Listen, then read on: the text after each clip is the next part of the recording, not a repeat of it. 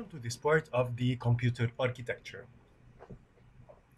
Today we'll be talking about the division methodology or the division algorithm.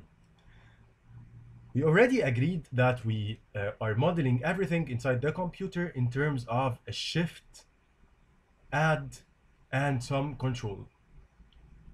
So, how could we model the division in these operations? I know you know this form from your high school education. Here appears the dividend, the divisor, the quotient, and the remainder. We used to say that this was the long division method. So, the computer algorithm follows the steps that is close to this long division. Let's take a look at the flowchart of the algorithm. Our start would be initializing the values we have. We have the divisor, the remainder, and the quotient. The quotient is initially zeros. Well, let me point to an important thing, that the quotient register size is half the divisor and the remainder. So if this is 32-bit, this is 64, and this is 64. That's because we initialized the left part of the divisor with our divisor value, and in the remainder we initialize it, the right part of the remainder with the dividend. So we made use of the dividend and the divisor. Afterwards, we go to the test part. We subtract the divisor from the remainder. So the remainder equal the remainder minus the divisor here.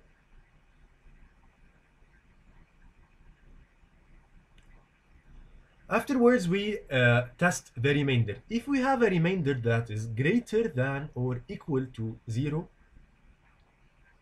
we shift logically left the quotient register, and we set its rightmost bit to 0. So it's Q0 to 1. Sorry. So its Q0 is equal 1. All right. So if the remainder was less than the 0, what would be doing? What will we be doing? We will be restoring the original value. We will be rolling back the remainder value. So we will be making remainder equal remainder plus divisor. Afterwards, we will be also shifting logical left the quotient register and setting its rightmost bit to 0. Our next step would be shifting the divisor register right 1 bit and keep looping. So when do we stop the repetitions? We stop the repetitions if we reached the 33rd repetition, or when the division converges. When will the division converge? When the divisor would be equal to or less than the remainder. So let's take a look at the example. We have the divisor as 4 and the dividend as 6. So we initialize the left part of the divisor as 4. And 0, 1, 0, 0 in binary means 4. I assume you know that quite well now. And the right part of the remainder would be equal to 6, which is the dividend, 0, 1, 1, 0. Our next step would be subtracting the divisor from the remainder. Subtracting the divisor from the remainder, he would obviously produce a negative value, because the divisor is far, far, far more bigger than the remainder.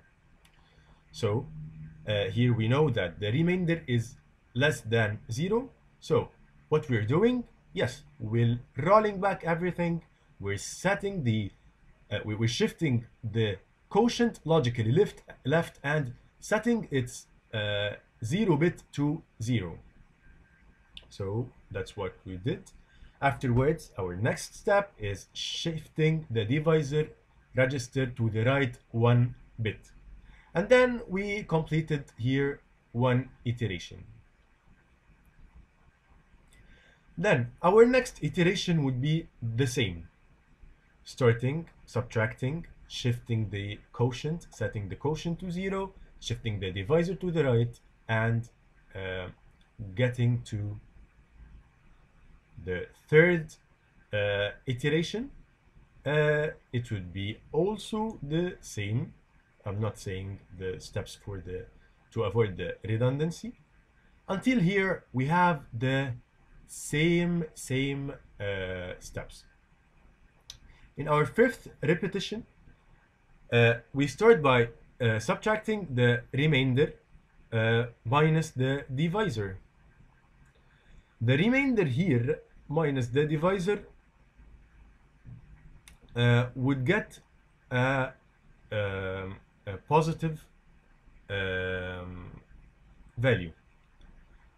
Here, because we have a positive value, we shift logically left the quotient 1 and set the rightmost bit to 1, all right? And shifting the divisor right. At the end, we have the divisor equal to the remainder, and we have the value we needed. So if 6/4 is actually 1 with remainder of 2. That's typically what we have here. Remainder is 2, quotient is 1. Thank you. Please leave your questions at the end of the video.